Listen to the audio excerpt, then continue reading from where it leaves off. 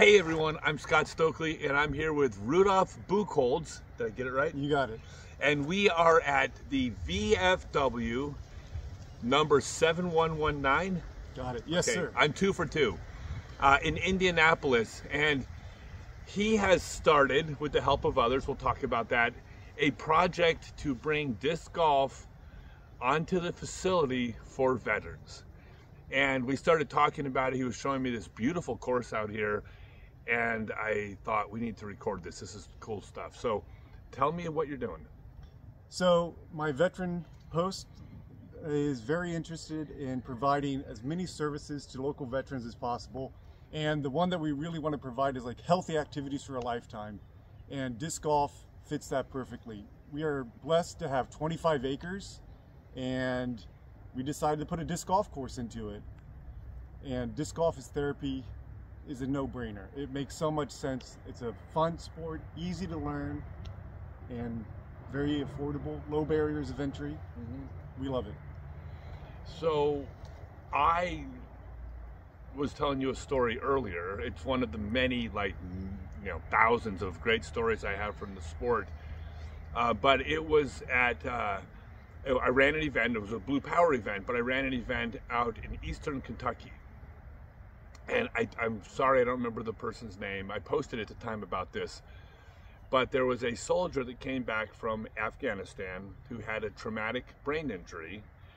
And he came back with a disability, and he came back with the some of the personal issues that also come with, well, from serving that can happen, but also he returned to a life as a disabled person, which meant things at home were no longer what they used to be.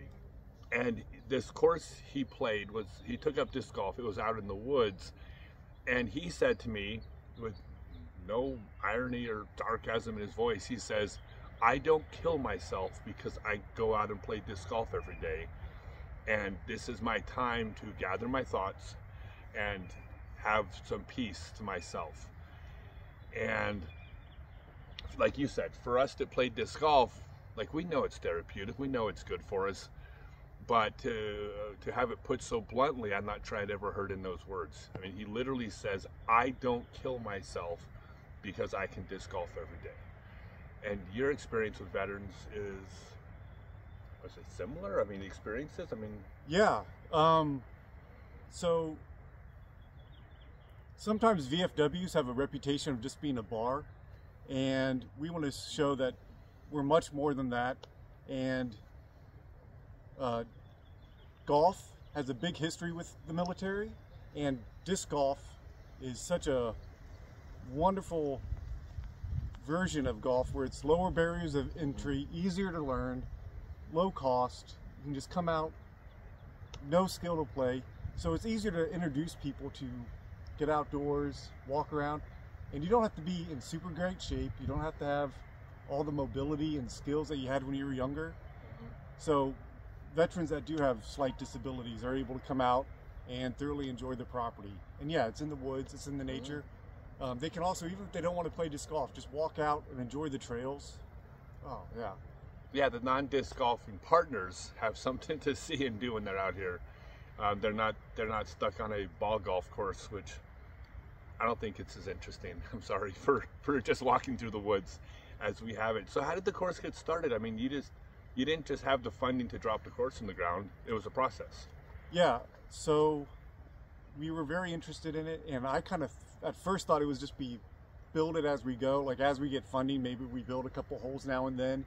But then I was very fortunate to get in touch with Jerry Suter and the Indianapolis Disc Golf Club, Kevin Gillian and Quinn, and we really got the things ball rolling on fundraising. And then we made a partnership with the state of Indiana. The Indiana Community Housing Authority had a program where if you could raise funds, the state would match. So we did a campaign.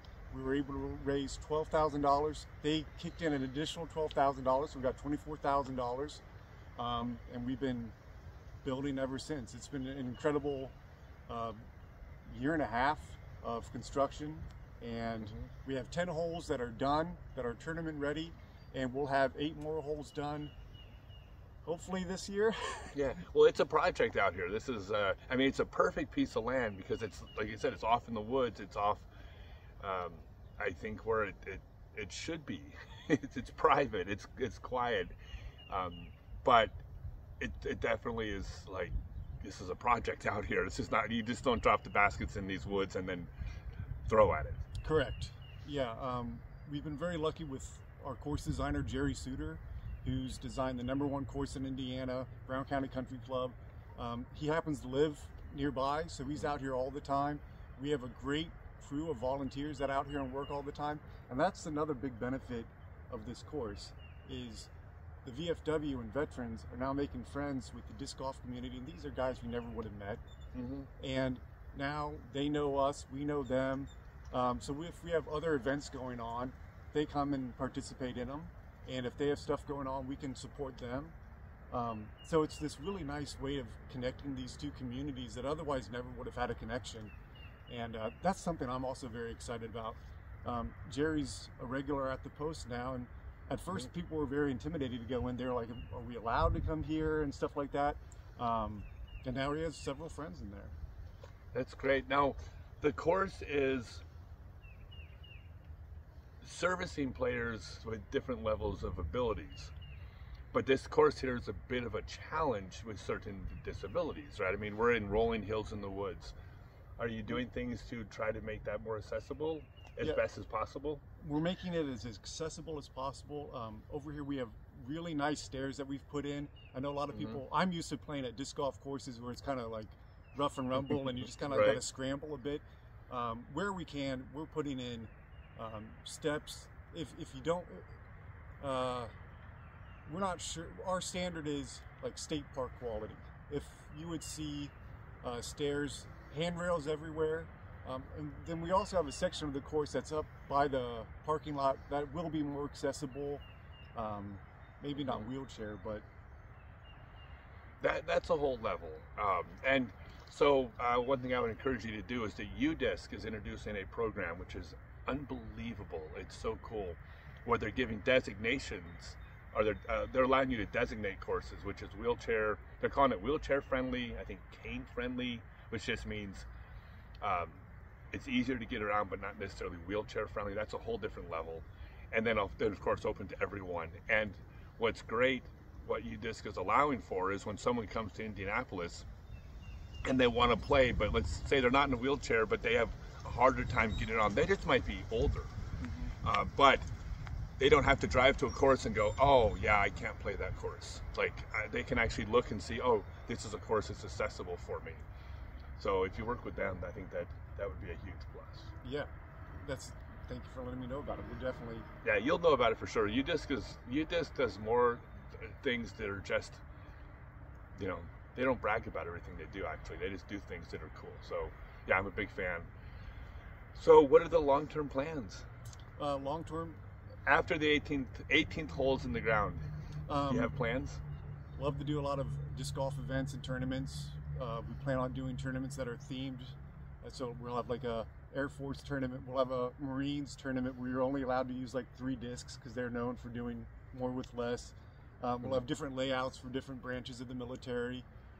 We've also talked about doing different types of events where you don't have to, there's multiple ways of winning. So if you shoot like your personal best out here, then, that's a way of winning. It'll be recognized in the post. Also, like if you make par on a certain layout, that'll be like graduating from like basic training, stuff like that. Okay. That's so cool. I love everything about this. Well, where can people follow you? VFW7119.org is our main webpage, and we keep it up to date.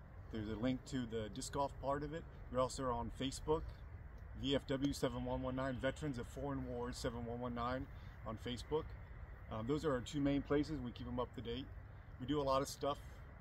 We had a big eclipse party out here, obviously. We have an orchestra coming out and having a musical performance for us this Thursday. The Rotary does events out here all the time. On Wednesdays, we have classic cars in the parking lot that like to pull up next to our tank and take pictures and stuff. Yeah. So we're trying to do a lot of stuff around the post, stay busy. We have line dancing every Monday night. Yeah, check us out. We got a lot going on. I love it. So this is the idea, y'all. Disc golf is for everybody, absolutely. Some people want disc golf. Other people, you could maybe say, need disc golf. Yes. A lot of them don't know they need it yet until they discover it. Then they realize they needed it the whole time. So help spread the word. Help bring disc golf to people that otherwise wouldn't have access to it. Man, good job on everything you're doing. Thank you so much for your interest. Yeah, we love it. It's a passion, and we're excited to share it with everybody. Yeah, and you do a good interview too, by the way. You projected. He's very soft spoken, and I said you have to not be soft spoken for the next 10 minutes, and you said you could do your I could sound off. You could do the sound off voice. All right, so you pulled it off. Good job. Hey, all right, thanks everybody. Oh, well, real quick, I'm sorry. Go to my Discord server, scottstokely.net/Discord. There's a section in there called it's adaptive disc golf, and adaptive just means for everybody that is outside of just traditional disc golf. So that includes veterans with disabilities as well as anyone else that we've adapted the game for. And participate in the conversation, and let's help this thing keep growing. All right, thanks everyone.